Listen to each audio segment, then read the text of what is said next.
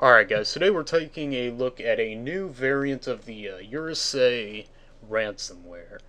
And this is, in layman's terms, that FBI ransomware, FBI MoneyPak that has been going around for the past probably about 6 months or so.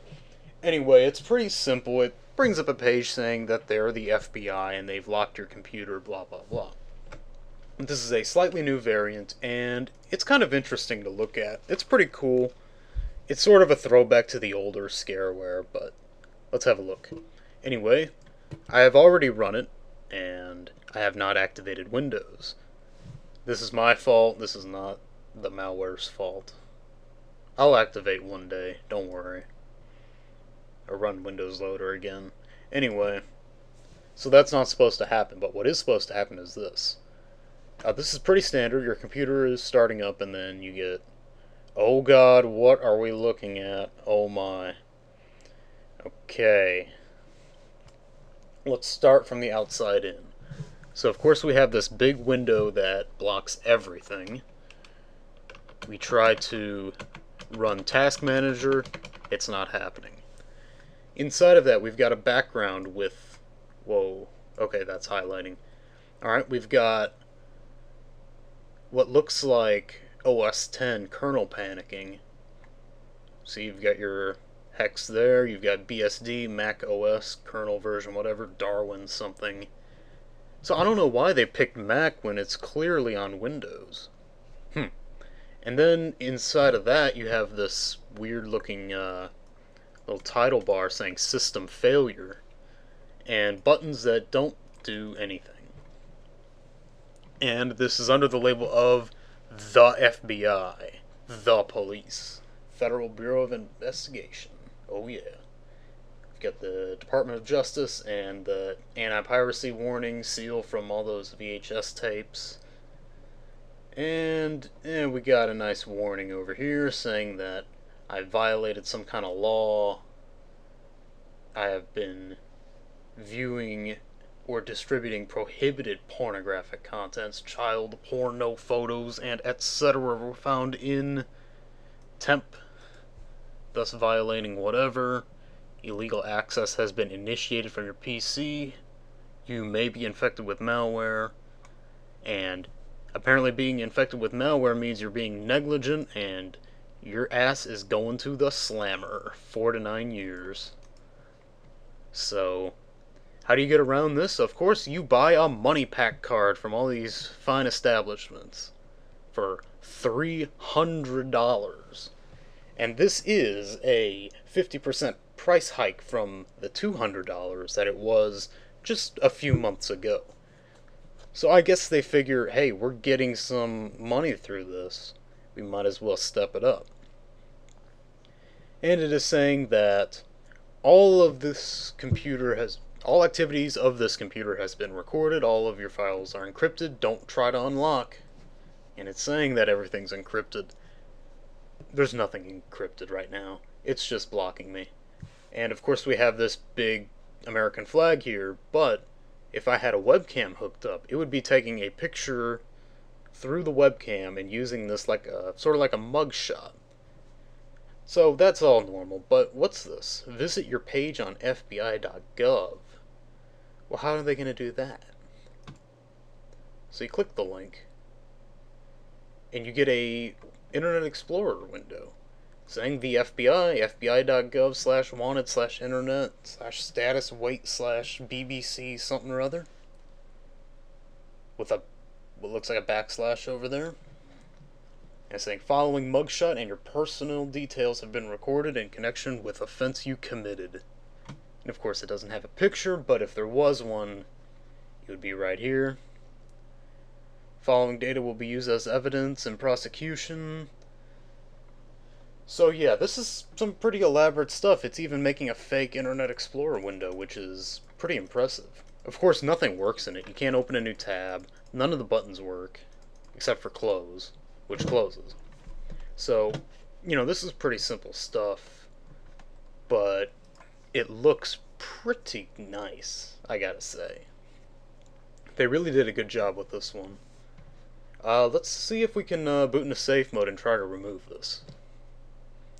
So we will reset. Go into safe mode with networking. See what we can do.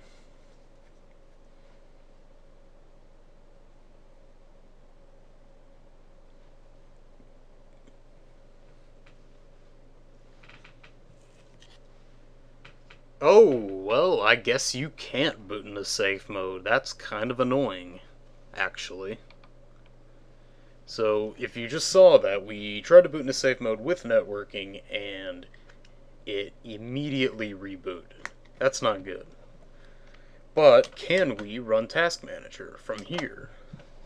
This would be very interesting if we could. Control-Alt-Delete. Can't do it. How about Activate Now? Let's buy a new product key online. Now this really right now is cheating, because most of the time you're not going to be able to invalidate your Windows key or your license file or whatever, but, you know, we're resourceful people. Actually, I'm resourceful people, and I'm going to download software now that I shouldn't be able to download because this program's in the way. Thank you, Microsoft, for making your anti-piracy very, very useful for me. What are we going to get? We're going to get... let's go with... I think R-Kill would be a good start. Don't you? We'll get R-Kill going. Let's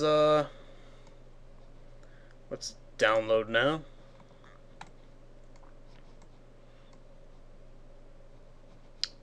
Click here. We will run. Why not? It'll run from temp.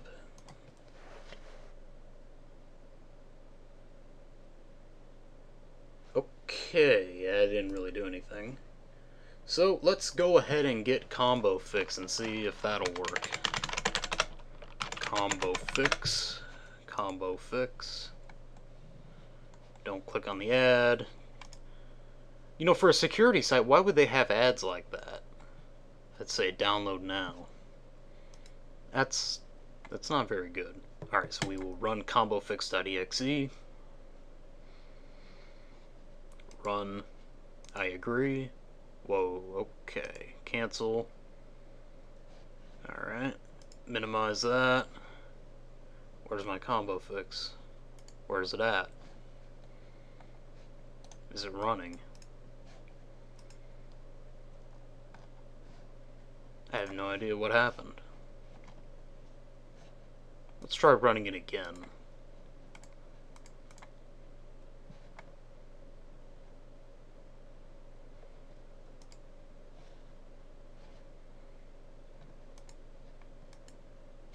That was very strange. Combo Fix has decided to not run at all. I don't know why.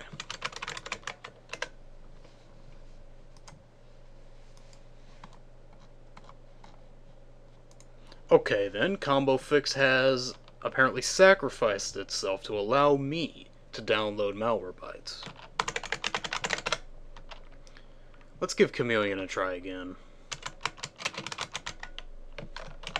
Because I like a good web installer like this.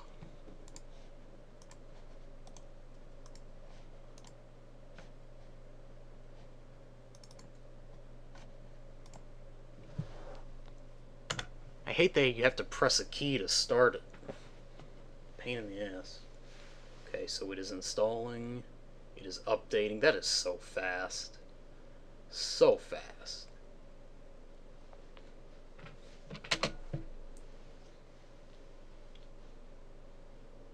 And now it's doing its R-Kill type process. Not really doing anything since everything's already been killed, but hey, why not?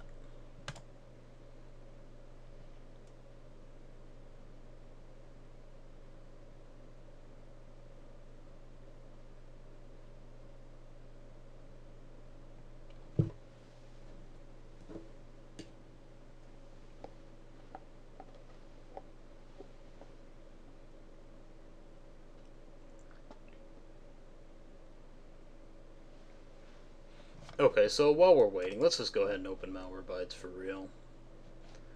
We can close this. Let's go ahead and run a full scan. Why not? Let's get that going. And we will check back in when this is completed. Okay, so our scan is completed. It's found its 2 items. It's found some kind of Trojan, Skype.dat, and the executable. So we will remove selected, close that, restart now, and we'll see how it goes.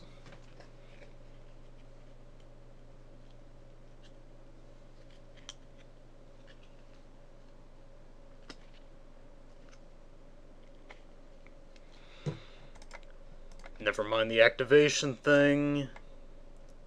But what matters is we are back to the desktop and that Trojan, or that ransomware, is gone. So, thank you very much for watching.